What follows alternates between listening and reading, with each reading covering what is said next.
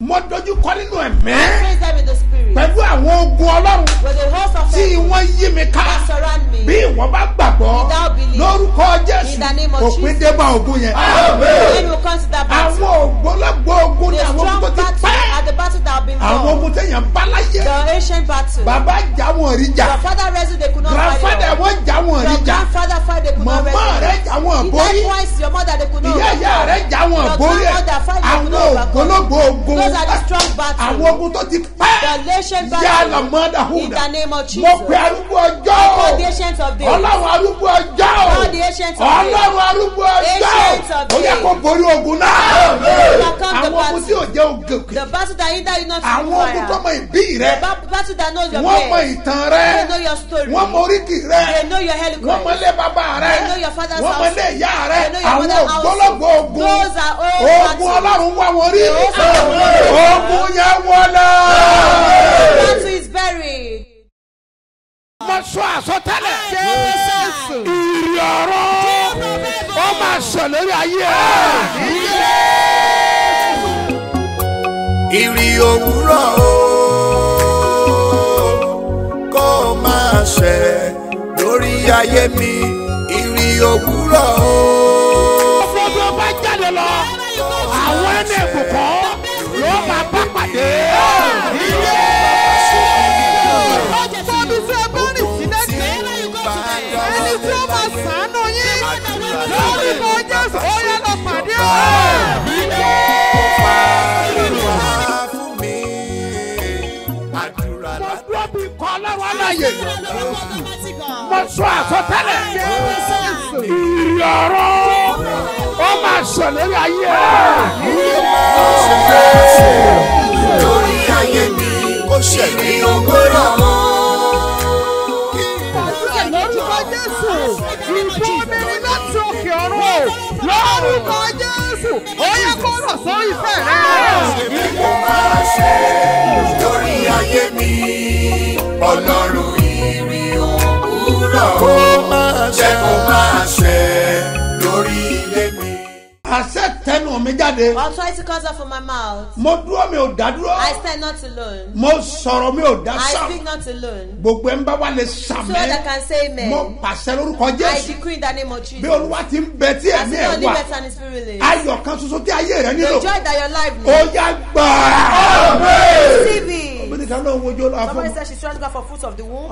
Òun ò bímọ. She's childless. Ó bẹ̀rẹ̀ sí ń bọ́ lọ́rùn She sọ̀rọ̀. was praying to Ó God. bẹ̀rẹ̀ sí ń She sásọ̀. was praying to Mo God. gbóhùn Olúwa jọ náà. I heard the voice of God that Olúwa day. ló ń fọmọ ẹ̀mbáràsì The ẹ̀. Lord said she embarrassed her with Àwàdà ni children. wọ́n pè é. They thought it was a joke. Ọ̀sẹ̀ tó kọjá. Last week, náà ṣèkómọ. they did the naming Ìbẹ́ta ló bí ceremony. lẹ́ẹ̀kan She gave ṣoṣo. birth to triplets Bẹ́ẹ̀ ni at ó once. fọmọ ẹ̀mbáràsì. God Bẹ́rù embarrassed her with ìkàbá. children in the name of Olóòlówó lọ́wọ́ àbí. You say you don't have Ọlọ́run money. máa fowó ẹ̀mbáràsì ẹ̀. God embarrassed you with money. Olóòtí ìbímọ àbí. You say you are childless. Lórúkọ Jésù. In the name of Ọ̀run Jesus. máa fọmọ ẹ̀mbáràsì ẹ̀. God will embarrass you with Olóòní children. mọ́tò. You say you don't have car. Lórúkọ Jésù In the name yóò of fọkọ Jesus. ẹ̀mbáràsì ẹ̀. God will embarrass you with Olóòtí car. ìkọ́lé àbí. You say you've not built Àwọn house. èèyàn fẹ́ máa bú ọ. People want Wọ́n to ló abuse kàn you. kọ́lé kiri bí They say ẹyẹ ni. just building Yóò house fi like lé a dog. ẹ̀mbáràsì ẹ̀. embarrass Físà you tó with rí gbà yẹn. Visa you not Ó máa receive. fi ẹ̀mbáràsì ẹ̀. Amen. From one Embarrass country you. to another. That's why the country like a Káàkiri mirror. àgbáyé ni.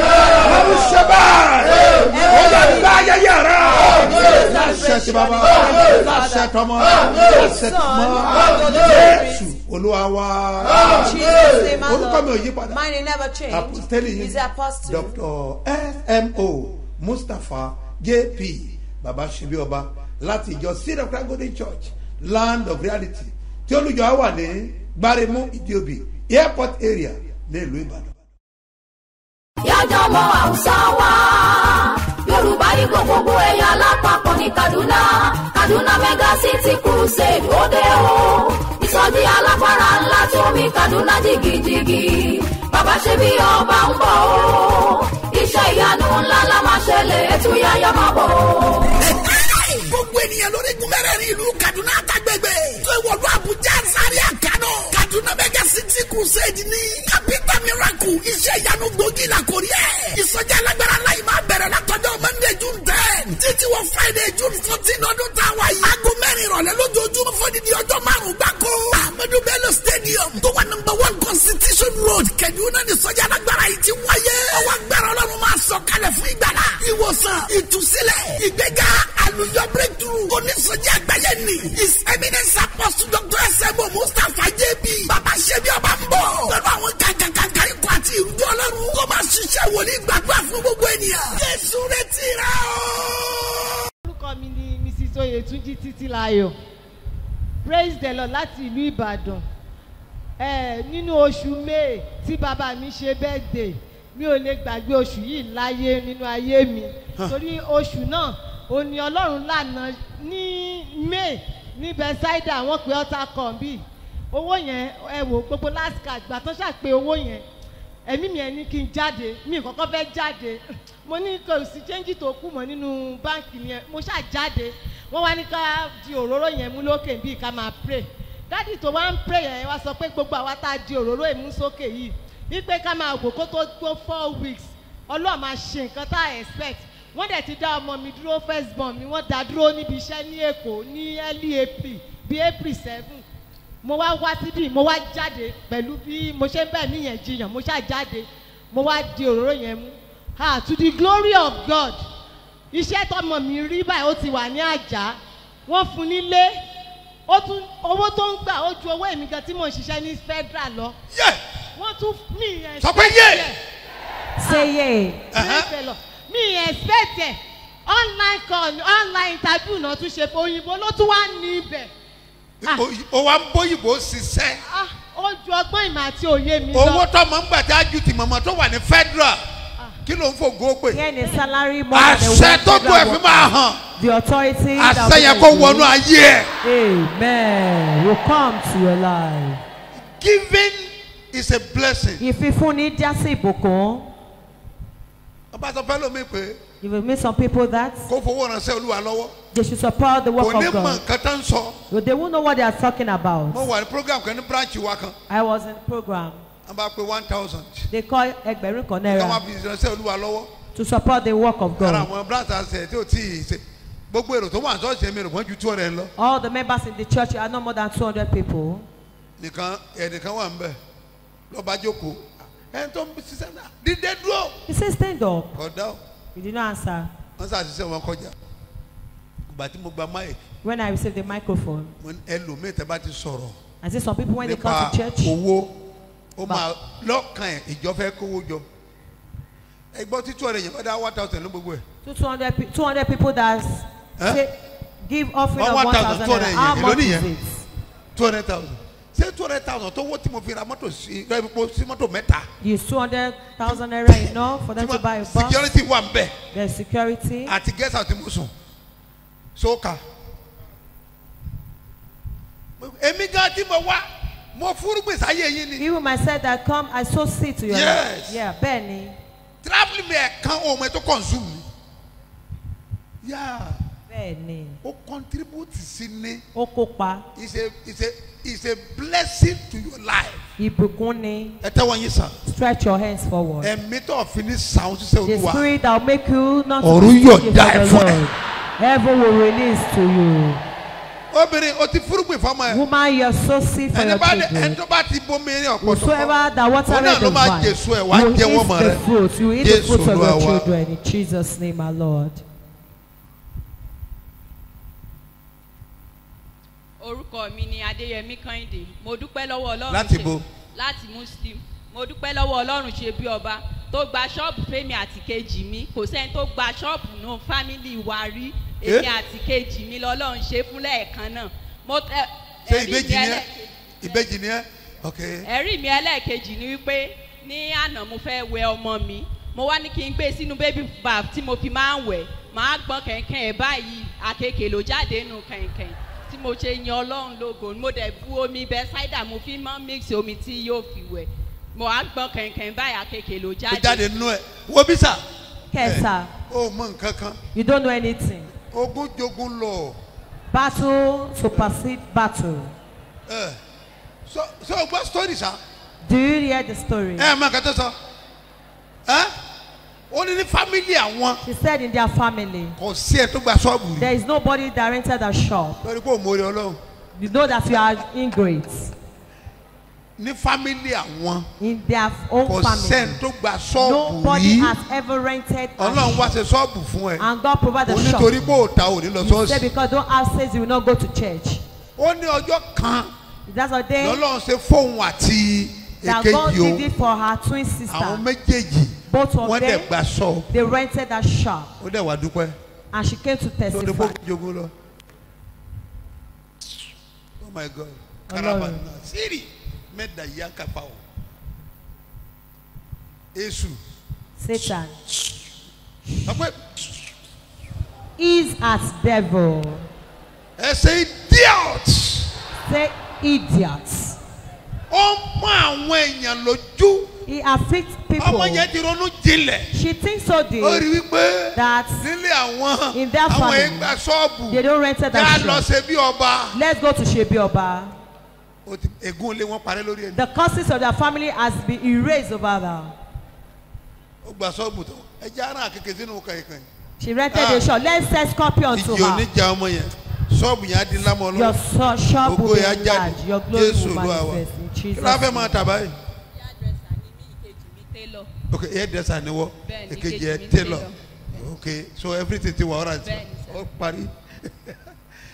Pàtàwọ́ fún Jésù. Clap for Jesus. Step wo ló kàn tó fẹ́ gbé? What is the step next you want to Ìgbésẹ̀ wo take? ló kàn? The step that you want Ó to yá lọ take gbé now. ìgbésẹ̀ náà. Amen. Go and take success. Ó kọ́ yín. Mary Sunday. Mary what? Mary Sunday. Ok, láti academy. kí ni tó lù wá ṣe fún?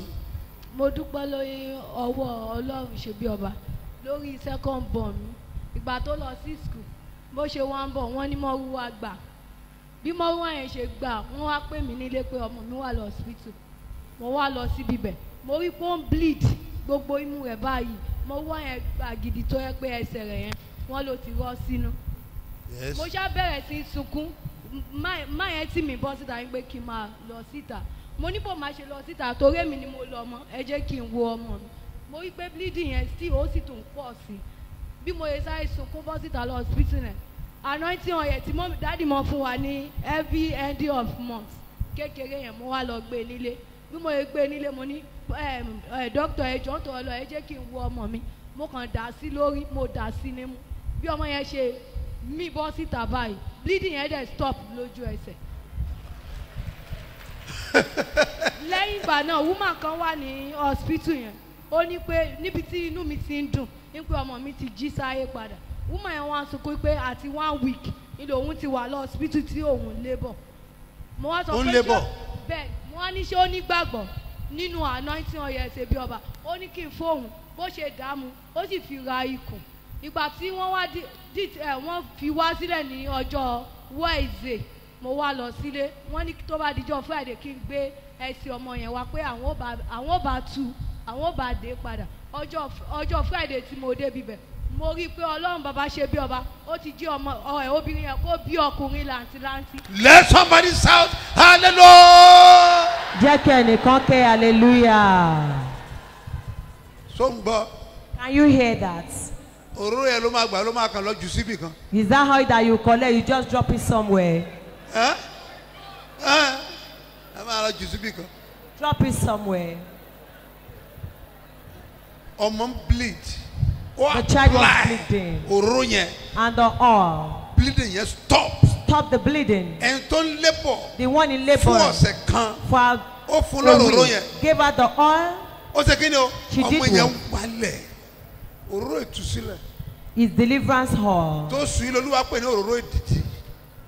Kí ni mo pè é? Òróró èdìdì. Òróró èdìdì. Zeal hall. Ọ̀la máa gbà lọ́sẹ̀ yìí. Tẹ́wọ́ sí mi. Stretch your hands there. Mi ì mọ ibi tọ́rọ̀ ẹ kù sí. I don't know where your case remains. Ọ̀run máa gbọ̀rọ̀ ẹrù. Amen. Heaven will In fight the for name of Jesus. you. Ní orúkọ Jésù. Wọ́n bí sà. Look here, sir. Bíbélì sọ pé ìgbọràn sàn ju ẹbọ. The Bible says obedience is better than Ìfetísílẹ̀ sacrifice. ó And to sàn hearken ju ọ̀rá is àgbò. better than fatty ram. Ó gbàgbọ́ sáré ohun olúwa ó lè mí gbàgbọ́. I believe so much in the voice of God.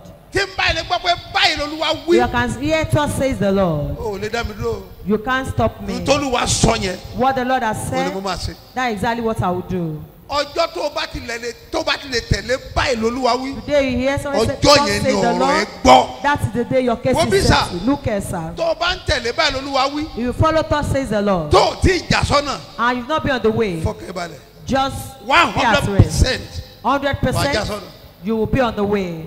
ìránṣẹ́ mi máa lọ Ìbàdàn. My servants, go to a city láti Ìbàdàn. from ní Ibadan. ti lò ọ́. I will use lọ sí you gbogbo àgbáyé. to the whole world. ìdí ni pé ìgbà tó ní kí n máa The lọ reason is Ìbàdàn. that when they ask me to go to wọ́n Ibadan, bẹ̀bẹ̀ fún ìlú mẹ́ta. I was asking for to go Èkìtì, Ekiti, Àbújá, Abuja, àbí Èkó. jẹ́ ń lọ Èkó. Lagos. òkè tẹ́ kó bàbá jẹ́ ń lọ Àbújá. tábùjá jẹ́ ń wà lẹ́kìtì. Let me be in Ekiti. Ìbàdàn tẹ́ wí ìmọ̀ yẹn ń bẹ̀. I didn't know anybody in Ibadan, you have said. But ohun olúwa ní. But it was the voice of God. I later followed the instruction and the voice of God. Mo gbọ́ o gbọ́dọ̀ gbọ́ òun Olúwa. Tọ́gbà tí mo wà ń bàdàn. Once you hear the voice of gbogbo God. bí kan ṣe rí.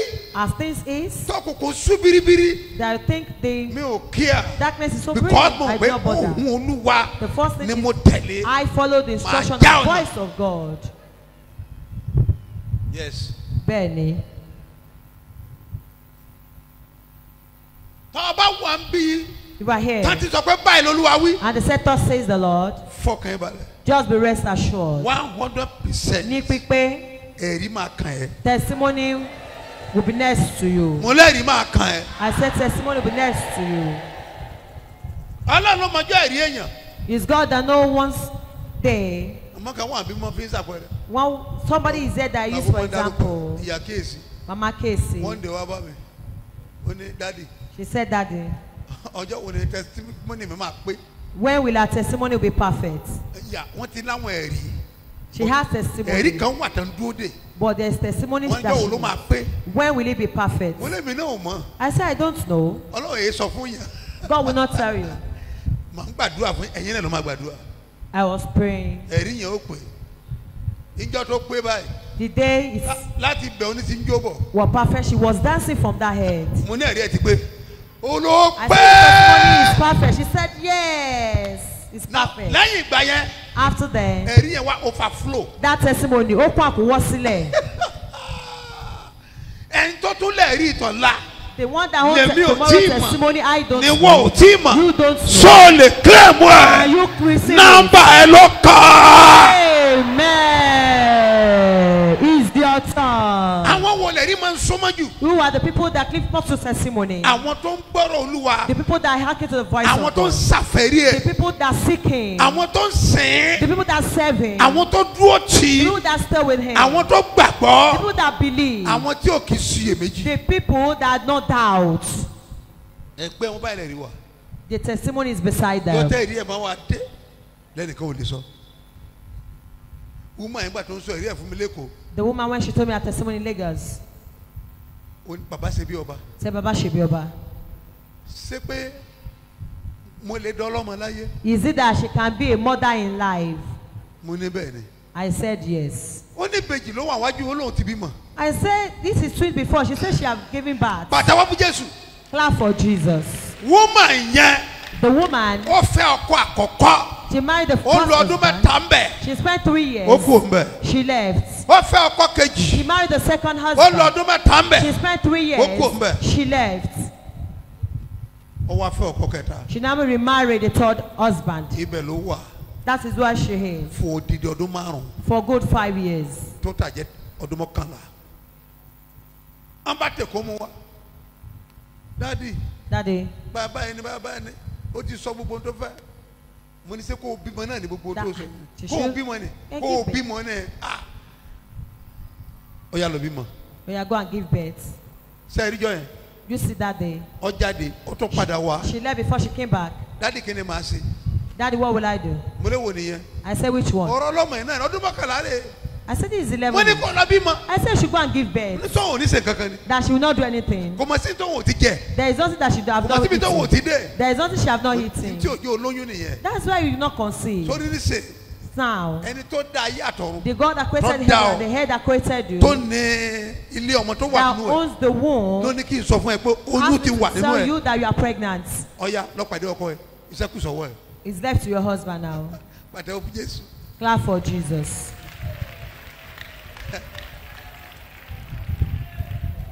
àṣẹ kò mọ̀sù yẹn jẹ́. She did not miss that month. Ọlọ́run wá dá lóhùn. God answered a máa her. pè dáàdi o ti lọ hospital o. She's coming from. scan ò ẹ fà sọ fún pé The méjì ló wà scan had náà. never tell her that she gave birth to twins. ni wọ́n máa One. rí kò ẹ fà. ó wá bímọ tán. After giving ó birth, pè mí tó fi ń lébọ̀. she did not call me when she was to ó wá labor. bí bèjì. She gave birth to twins. hello daddy. Hello, Daddy. ṣé pé èmi náà máa dọ́lọ́mọ láyé. So she'll be a mother in life. ìbejì mọ̀ níwájú òun. This is twins before òun ti bí bèjì. that she has given birth to twins. ṣé méjì ló wà náà olóhùn ò mọ. So is it? She said she ó ní doesn't. scan ò sọ fún un. méjèèjì ló wà wájú òun báyìí. It was the two that is before her now. ẹ gbọ́ ẹ wo bí ẹ̀rí ẹ̀sẹ̀ máa rí. oh my God irú ẹ̀rí wo ló fẹ́. What kind of testimony did àmì you ẹ̀ want? méje Your 7 amen. ó máa ní agbára. You'll be strong. mo sọ tẹ́lẹ̀ bí I wòlíì. prophesy as prophet. ó yá lọ gba ẹ̀rí tíá. Amen, amen, amen, amen, amen, amen, amen. Nínú orúkọ Jésù. a ṣe ní díẹ̀ díẹ̀. Àmín. Orúkọ ti bàbá. Àmín. Jésù olúwa. Àmín. ẹ àṣẹ jáde lẹ́nu mi. Authority comes out from my mouth. ẹnìkan retí oore. Somebody expecting ẹ goodness. tẹ́wọ́ síwájú. Stretch your hand forward. oore rẹ wọlé dé. Your goodness will come. tọ́ bá ti rí tá a ṣiṣẹ́. Once you see that you tó o will, bá ti rí bó ṣe rí. and the voice is like àṣẹ this. pọ̀ nìyẹn. There's so much ẹ authority wílámà in dáyà. the name of àní ẹ Jesus. tẹ́wọ́ I said you síwájú. should stretch your hands oore forward. tó o retí yẹn. Goodness you are ó expecting. wọlé wá lórúkọ Jésù. Praise you, fàmúra Jesus. fàmúra Joy to fàmúra yourself. Joy is fàlọ́wọ́ tó close. Joy is fàlọ́wọ́ both left and fàlọ́wọ́ right. fàlọ́yìn Joy is both front bẹ́rù and back. àyà kà á. In the name of ire Jesus. tó o retí The yẹn goodness you are expecting. lórúkọ In the Jésù name ire of yẹn Jesus. wọlé wá. Goodness in will the come. name of Jesus. wàá dẹ̀ ṣe bí ọba. Jésù Olúwa wa. In Jesus' name, my Lord. ẹja wo ìwé mímọ́ Let's check the Holy Bible. láti mú ẹsẹ̀ wúrà wa To jáde. bring out our golden verse. àwọn ẹsẹ̀ wúrà yìí ṣe All pàtàkì these golden verses are very fún èmi important àti ìwọ. for you and I. ìwé Matthew la máa wò. We will examine the book of orí Matthew, kejìdínlógún chapter 18, ẹsẹ̀ kejìdínlógún verse 18. Matthew Matthew, orí kejìdínlógún chapter 18, ẹsẹ̀ kejìdínlógún verse 18. ṣé ẹ ti wà ń bẹ̀. Are you there? wí tẹ̀lé mi Say after me báyìí now. 1 to go. lóòótọ́ ni mo wí fún yín. Very I say unto you, ohunkóhun tí ẹ̀yin bá dè ní ayé. whatsoever ye bind on a ó earth dè ní ọ̀run. shall be bound in ohunkóhun heaven, tí ẹ̀yin bá tú ní ayé. and whatsoever ye loose on earth a ó tú ní ọ̀run pẹ̀lú. shall be loose in Lẹ́ẹ̀kan heaven. sí i. One more time. lóòótọ́ ni mo wí fún yín. Verily I say unto you, ohunkóhun tí ẹ̀yin bá dè ní ayé. whatsoever you bind a on ó dè earth ní ọ̀run. shall be bound ohunkóhun in tí ẹ̀yin bá heaven, tú ní ayé. and whatsoever you a loose ó on tú ní earth ọ̀run pẹ̀lú. shall be loose in ìgbà heaven. kẹta ẹja The kàpọ̀. third time, let's read it 1 to together. go.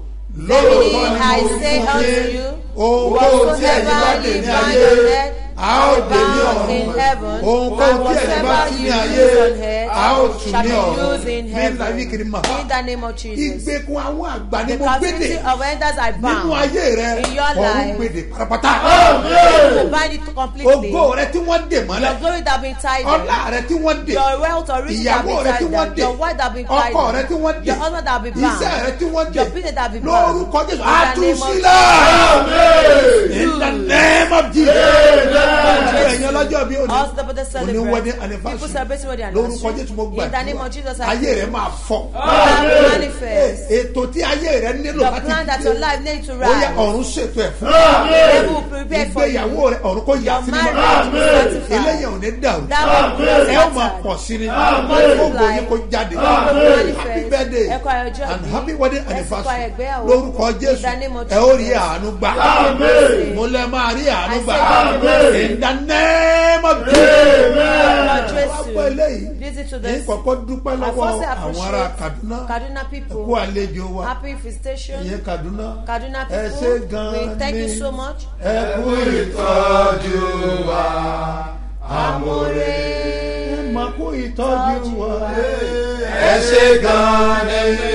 ẹ kú ìtọ́jú wa amore. mo gbàdúrà. I I pray. ogun tọrọ sẹ kò ní gbérí mọ́. That conquer will not reoccur. lẹ̀kùn eré tó ṣí The fún door ọ of goodness that's open lẹ̀kùn for yẹn ò ní you. tì mọ́ láéláé. Never in shut. the name of Jesus. Lord Jesus. Kaduna lágbára díẹ̀. Kaduna, àdúpẹ́ lọ́wọ́ Ọlọ́run. we appreciate ẹni God. tó ní iṣẹ́ rẹ̀. The one that owns his náà ẹ work. wá gbọ́ mi sà. Listen to me, sir. ìmọ̀ràn ní ẹ̀mí mi fún gbogbo ènìyàn. My spirit give everybody an advice, màá dẹ̀ fún ọ ní ìmọ̀ràn náà. and I will give you the advice. torí ọ̀pọ̀lọpọ̀ ènìyàn A lot of people, ni wọ́n nílò ìmọ̀ràn yìí. they need this piece of wọ́n advice. nílò ìmọ̀ràn They yìí. need this piece of kó bá advice lè jẹ́ kí ìlérí kó ṣẹ. for you to make promise to Olúwa sọ fulfill. fún mi ní The Lord ọjọ́ bíi mélòó kan told me sẹ́yìn about a few days àbí ọ̀sẹ̀ mélòó kan back sẹ́yìn or a few weeks back wípé that- lọ mú kí ìyẹ́ rẹ kó gùn. let your wings be lengthened. gbogbo èèyàn ni wọ́n ní ìyẹ́ tó fi ń Everybody fò. have the wings where they used to fly. bọ̀dọ̀ àbá ti gbà kí ìyẹ́ rẹ wù. If you don't allow your Tí wings ìyẹ́ to rẹ ò grow, gùn, if o ò lè your fò. wings is not lengthened, you can't fly. o ò lè fò. You can't ọ fly.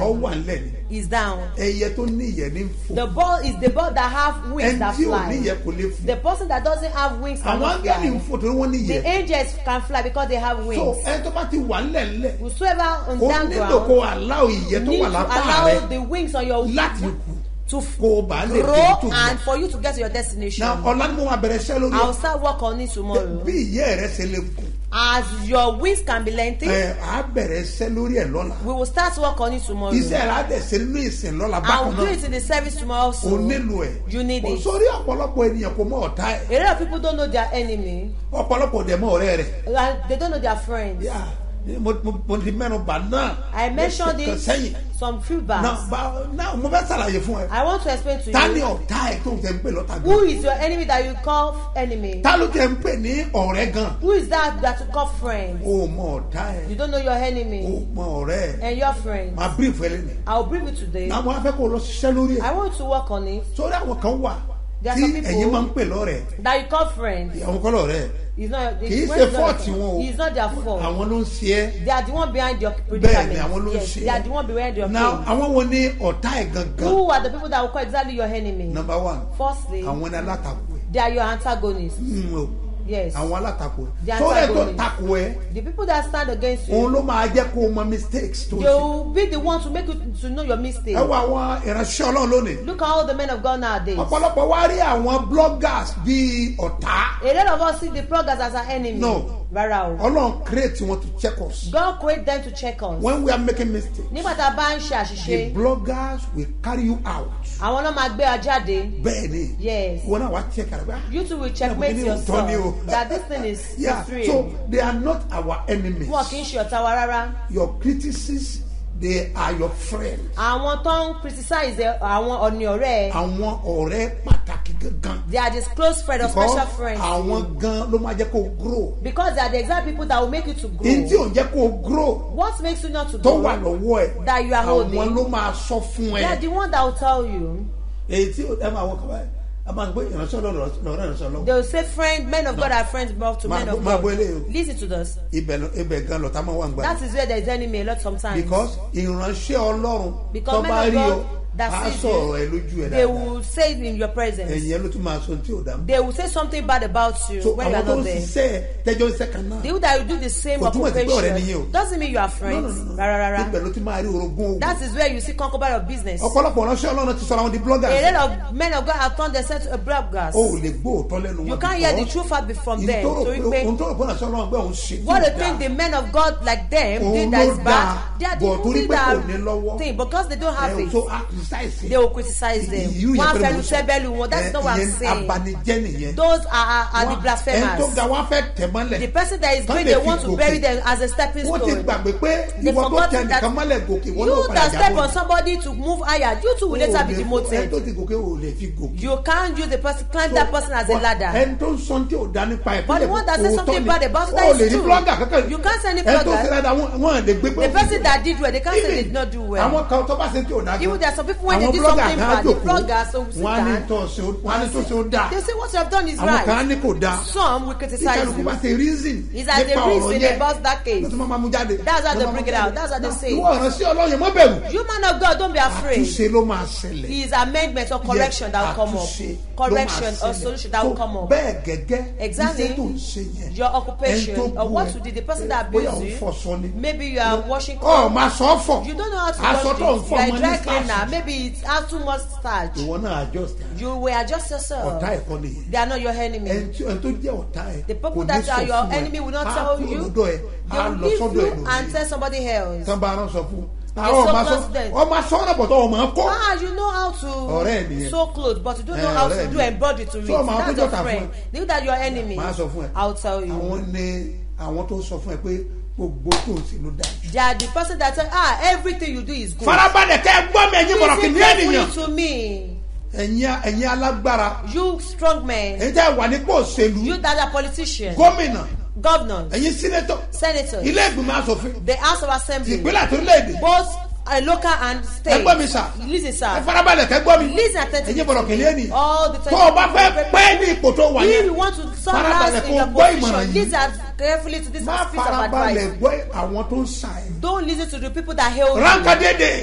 They hail you. Ìrọ̀nà ń pa. Is a lie. Àwọn kọ́lọ̀ rẹ̀. They are not your friends. Wọ́n lè sòótọ́ fún ẹ. They can't tell you the truth. Torí ara rẹ ni wọ́n ti ń jẹun. Because they benefit from you. So kì í ṣe fọ́ọ̀tì wọn. It's not their fault. Fọ́ọ̀tì tiẹ̀ ní. It's your own fault. Torí pé òun wọ ẹ̀kọ́ tó ń sà ẹ́. Because you are looking at the people that hail you. Yorùbá pè ní ẹ̀sà. They call you hailing. When they hail you, hey, your head is swollen. You think you are right. Listen carefully to hear what the people that criticize you tell you. And if you don't correct some mistake, it can affect you. So you need to check the people that are criticizing you. It's not the people that are hailing you that say, if you don't wake up, they did not wake up. If you are no more, you are no more. It's a lie. They are not. Because God has used it as a ladder for them. And they will use it to move higher. So they can't tell you the truth. It's a fault. It's not their fault. You must know this thing very well. If you want to be part of the people that want to be on top, the people that will stay long on top, because the top is for everybody, but some people will not get there. Some people will get there, but they will not last. And some will last there. The people that have time for connection. There's nobody that is perfect. You can never find a perfect man. When it's not God. Even Abraham himself. Look, check the Bible. The Lord called in book of Genesis, chapter 17, verse 1. Abraham. He said, walk uprightly before me and be perfect. Walk before me and be perfect. Walk perfectly before me and be perfect. That's Abraham. That's what they call father of faith. So you can never find a perfect man. Where do you see? There are some parts on it. But there are some aspects that you are good that we get to be. So the other side of it, that's what they will talk about. Once you try to correct yourself, I want to be like Jesus, in humbleness. Want to do so, you begin to improve. People will say good about you. Yes. But if there's correction, correct yourself immediately. Your office correct yourself. Between husband and wife, allow your wife to correct you. If you do something wrong, and your wife says, that means your face is on top. So he had to tell you the truth. The danger there is that it will not make you to live on top last. If you want to last allow on correction top, in your life. Once you didn't allow it, forget it. Because it's very dangerous for you and your future. I'm not talking about now. Don't you know the Bible word? One day something happened. The king Ahab want to go to a job. It's a war. And the prophet that benefit from him, that could not tell him the truth. They said, king, you will go and come back. Ahab, you will go and come back. Joy is yours. You go and come back. Joy is yours. They don't want, they don't confirm the prophet that benefit from him, they will not say the truth again. They will not pray for you again. Or watch for you again. That don't worry, prepare you. Be enjoying. The prophet said, I will go safely and come back safely. When King Judah did they want to go to the battle before. He said, King, have you asked for it? You that want to wrestle with their very tough one. Hey, they will have speak with their God. We that we say we have God. Have you seen the prophets of God that you request of them? He said, all these prophets have said that will go safely and come back. He said, oh, there is no other prophet you have again. He said, I have a prophet. Àmọ́ ọ̀rọ̀ kì í sọ̀rọ̀ dáadáa fún yẹn. But he doesn't say something good to one. I don't really like him. The king said, King Judah said, King. Sọ̀rọ̀ ìtọ́ ní ọ̀ láì yẹn dandan ní mọ̀ ń sọ tó fún yàn. He's the one that tell you the truth first. You can't like the true preference. Because kò ní sọ tẹ́ ẹ fẹ́. They will not tell you the exact truth. Let me call them. Àwọn ẹlẹ́sàn ló lọ bẹ̀. These are the people that know him. Prophet Micaiah, the most the one is your whatever you say, that is it. It is not, there is no other prophet. Once you got there, we've won the king to love you. All those prophets, they agree. That king will go safely and come back safely. Even this way, they follow what they say. They want to see the goodness of God. Say, let's go. When they got there, the king said, how is the journey you want to go? He said, you go and come back safely. You now faith King Judah. Have you ever tried to tell you that it does say thus says the Lord? When it says thus says the Lord, Falasio, there is something there. His word. He said, will not say thus says the Lord. King. He said, thus says the Lord. Hey, you will not come back. You cannot come back. I just say what the prophet said. Give his thoughts to the Lord. You go through, but you can't come back. You will die in the battlefield. Because all the Israelites, they were scattered as a sheep that doesn't have a shepherd. One shot him. You can't come back. You can't meet me in this season. He's another king that will set me free. Yes. If you follow the people that held him, will not say to me. Have vision like prophet like Micaiah, the prophet. So, listen, sir. Don't follow the sort of people that hail you. Correct your mistakes on the people that tell you all your ashishere. That is where you can succeed. That is what we to make long last and top. Stand on your feet. You pray this three prayer points. You pray this three prayer points. You shall say, my God, rise on my instruction direction. I want to get to the top. Don't let me make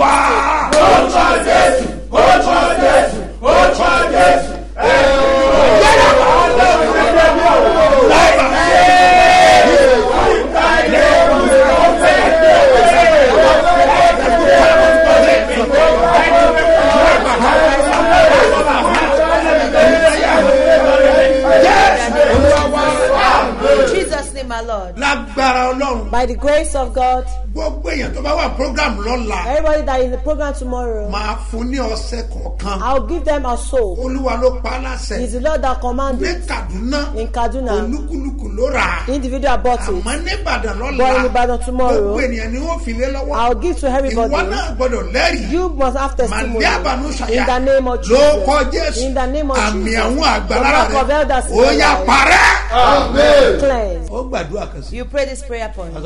You say, Lord, give me the spirit fún mi ní ẹ̀mí to live a life of correction. Láti gbé ìgbé ayé àtúnṣe.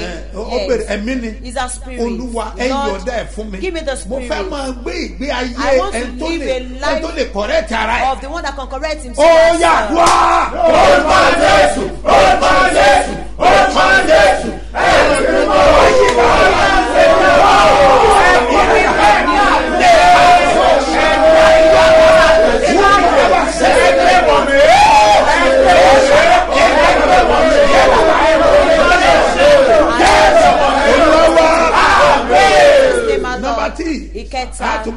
We'll pray this prayer. A woman told her husband that don't drink alcohol again. You come with a problem. He's the one the customer that said cannot give you contract again because he's the one that she's the one that will show you. People that Herod are saying behind you, they are the one to correct you. And when they correct you, take to correction so that for you to get to your destination, yes, tomorrow we will start work on this.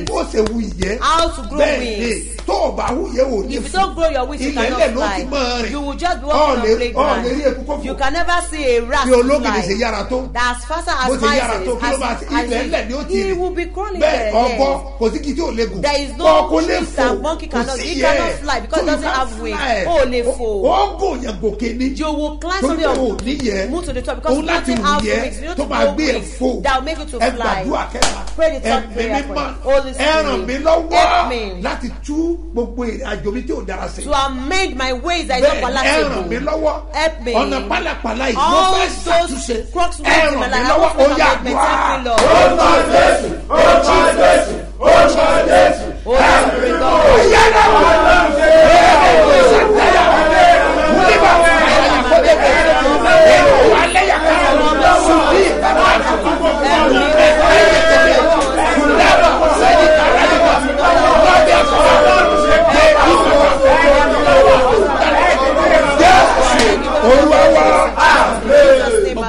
I pray as the Lord lives and His Spirit lives before the Lord, the one that we are preparing for festival. Ide Kabiru is at end, yes. What next? Listen, sir. We'll celebrate this festival, I pray. All celebrate it.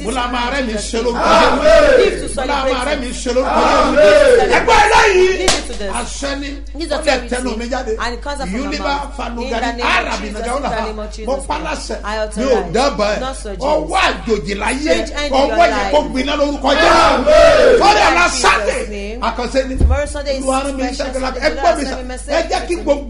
Let everyone make sure they listen to money due tomorrow morning. I have a good message for you. Your wings must grow. Yeah. Your wings must grow. You too must be somebody in life. Tomorrow, tomorrow service, that's the assignment we'll do. For you to be able to fly. Yes. Being on ground is not good. It's for you to fly that is better. Listen, son. All the churches of this community, in the name of Jesus, devil rise on your head. In Jesus' name, my Lord. Write their account number. 32670285 Mustapha Solomon Moses One ló máa gbé jáde ní First Bank lórúkọ Jésù wàhálì ànúgbà. Nílé ológo bàbá dákùnbà mi sílé ojú má tì mí lọ́dọ̀ rẹ̀ ò fàdédé mi lórí. I bless the symbol of faith. I pour into the blood of Jesus. In the name of Jesus.